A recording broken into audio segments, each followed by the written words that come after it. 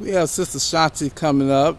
They're out here evangelizing today in the neighborhood. How you doing today, Miss Shanti? Shanti, it's Shanti. I'm doing good, thank you. So what y'all doing today?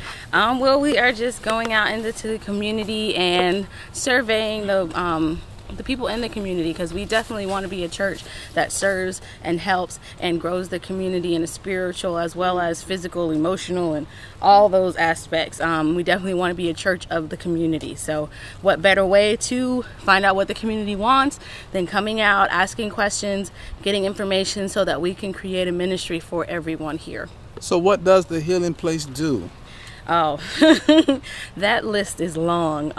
You know, we have everything from outreach ministry, where we go out in the streets, see if anyone needs prayer, if there's any guidance that we can give, whether it be word from the Lord or even just, you know, letting people know that the Bible is a wonderful way and a wonderful book to read so that you can live your life and get more out of life. We offer, you know, help with our different entities, including like our Center for Dreams and our Cairo Performing Arts. The Center for Dreams being mainly a social work type of organization where, you know, we help those who need jobs, help those who just need something as simple as getting a driver's license, you know, just to better each individual so that they can get to a higher area or a higher arena in life.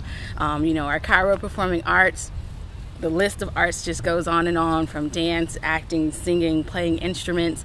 You know, we're here so that we can give back to the community. So we want them to come in and, you know, we know that arts is another way of expressing oneself, another way of getting emotions and feelings and everything out. So why not use that to help the community? So. And I hear that you're a pretty good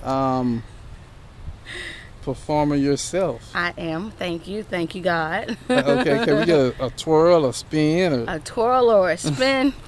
You know, I ain't got on my dance clothes, but I'm gonna do it anyway. So, you know, we've got a quick comb braid back, and then. Amen. Glory to God.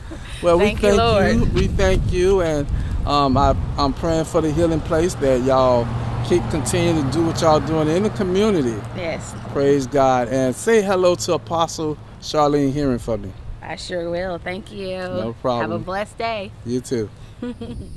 Hello, how y'all doing? This is your boy MB Promotionz. No paper, no pen. This is my everyday life.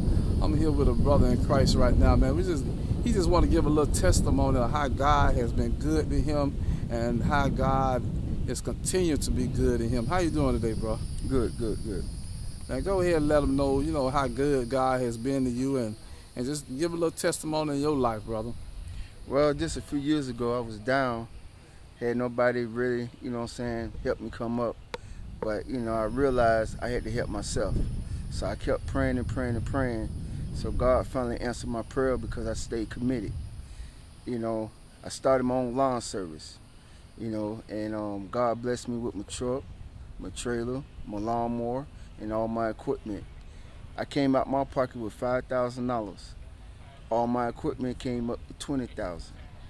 So everybody I'm talking to, you know, if you believe in God, live by faith, and really put your faith into God and really be obedient, the blessing will come. Because you really don't have to ask for no blessing. The blessings is already there. He just wants you to be obedient and do what you're supposed to do. Because remember, faith without work is dead. Amen. So go ahead, man. Go ahead, brother. Testify and let these young kids know that without faith, you know what I'm saying, you know, it can't work, man. It definitely can't work. Faith without works is dead. It is. So you got to put faith and works in it, you know what I'm saying, in order for it to be alive, and so that, you know what I'm saying, God will see your works and your faith, and that other people will see your faith and your works by the things that you are doing. It'll be shown, you know what I'm saying? It'll be shown, and it'll be brought into the light, man. I want to thank you, man. What's your name, brother? My name is Everett. Everett, Mr. Everett. We definitely appreciate you just getting a little testimony, and pray that this be a stepping stone for some of the young folks that's out there that don't have faith and don't believe. And I just praise God for this day, and you have a blessed day, sir. You too. What's your name? Did you give her your name? Yeah. Put an S behind her name for me, please. And then my sister was a good singer. She ain't quite with me. But she didn't sing for me today. That's right. We'll have her sing the next time, okay? Okay. Okay. Was she here today? Yeah. Okay. All right. So well with the big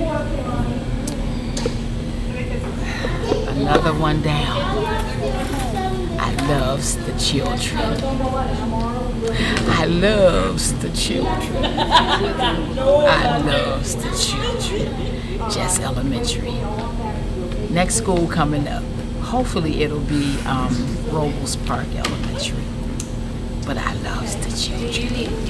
She's gonna make copies. You want us to hold on to them? Yeah, you can hold on to Okay. it. You need to keep. You're keeping track. Thank you for coming to Curves Are In. Today we're having a Mother's Day event with Miss Yolanda Davis, our Mary Kay consultant. Over here, we're doing free facials and also giving a nice gift basket drawing that we have. And also we have Miss Veronica. Victoria is doing baskets. She has these beautiful pieces here that I so love. This was mine, just to let you know. Okay, and giving away a nice basket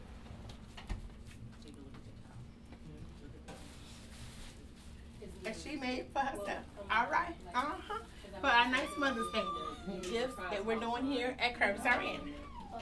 Again, thank you. We're at Curves are in. Bye.